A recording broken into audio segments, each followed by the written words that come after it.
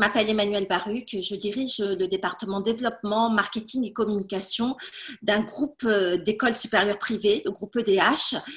Ce groupe en fait rassemble une école de communication qui s'appelle l'EFAP, une école de management culturel et artistique qui s'appelle ICAR, une école de journalisme qui s'appelle l'EFJ, et également un groupe d'écoles de création digitale et de design graphique qui s'appelle le groupe Brassard. Nous avons également une école de cinéma d'animation, l'école MOPA.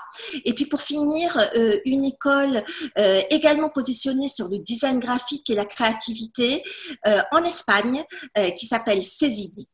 Je gère avec mes équipes le marketing, la communication et le développement de toutes ces écoles en France. Nous sommes répartis sur à peu près 13 régions, mais également à l'international avec des campus à New York, à Shanghai et en Espagne. Alors, nous avons choisi de faire confiance à Canalchat pour créer avec eux des webinars, c'est-à-dire des conférences digitalisées en live afin de communiquer auprès de nos cibles. Nous avons fait intervenir différents collaborateurs de nos écoles, des étudiants également en cours de scolarité, des entreprises partenaires. Nous avons diffusé des vidéos et nous sommes appuyés sur des présentations dynamiques pour pouvoir présenter nos programmes. Pour être honnête, nous devions faire ces webconférences sur leur plateau de prod à Paris, mais le confinement a fait que nous avons réalisé ça chez nous, à distance, avec le savoir-faire déployé par les équipes de production de Canalchat. Alors, on a souhaité expérimenter ces conférences en ligne pour informer un maximum de public sur nos formations et sur les différents moyens de nous rejoindre.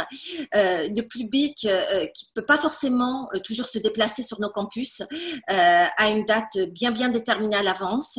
Et pour être honnête, le confinement a accéléré le dispositif mis en place car nous ne pouvions plus recevoir nos publics dans nos écoles ou en face à face dans nos bureaux. Voilà pourquoi on a choisi cette solution avec Canalchat. Alors en fait, oui, ça a été assez simple, très honnêtement. Les équipes de Canalchat ont été très réactives, mes équipes aussi. La communication digitale est un des métiers auxquels on forme dans nos écoles, alors on était plutôt bien préparés à cet exercice. Et puis très honnêtement, les process qui sont mis en place par Canalchat sont assez simples et surtout d'une grande souplesse. Alors moi, je dirais que le principal atout de ce dispositif, ça va être la puissance de frappe, la force de frappe. Pourquoi? Parce que nous avons renseigné pas moins de 500 internautes connectés sur notre premier webinar. On a pu répondre en direct à plus de 200 questions grâce à la plateforme qui est mise en ligne par Canalchat. On a pu communiquer également en amont sur l'horaire et les dates de nos conférences auprès de nos cibles.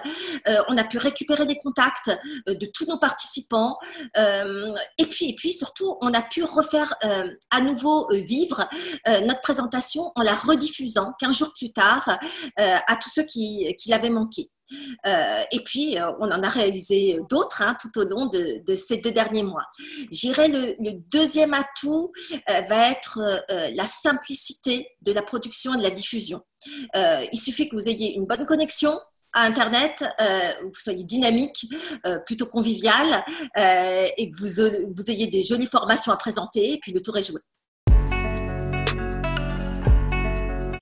Alors, très honnêtement, les retours ont été plutôt très positifs. C'est pourquoi on a recommencé l'expérience avec Canalchat et cela pour toutes mes écoles. On a lu des commentaires très sympas du genre c'est rapide, c'est bien mené, c'est pas trop long, c'est complet. Merci, vous avez répondu à toutes nos questions très rapidement. Vous avez été super efficace. Donc nous, c'est tout à fait intéressant parce que le live, c'est une jolie expérience et du coup, je crois que les étudiants ont été contents et nos collaborateurs également. Alors, j'avais entendu parler de Canalchat depuis de longues années. Je crois même avoir été dans leur studio il y a tout à leur début. Et puis, c'est vrai que j'étais pas revenue vers eux parce que je faisais beaucoup de présentiel, de contact direct avec mon public.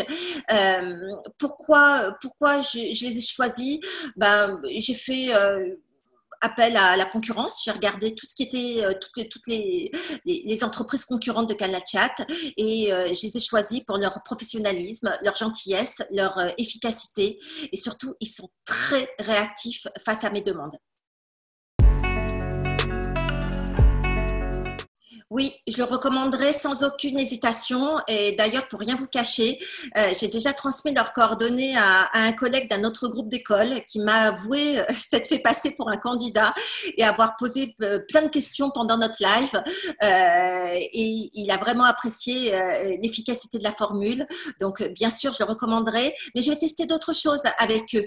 Et maintenant qu'on n'est plus confiné, je me rendrai volontiers sur leur plateau à Paris pour pouvoir enregistrer en live d'autres formules, d'autres façons de communiquer auprès de mes publics.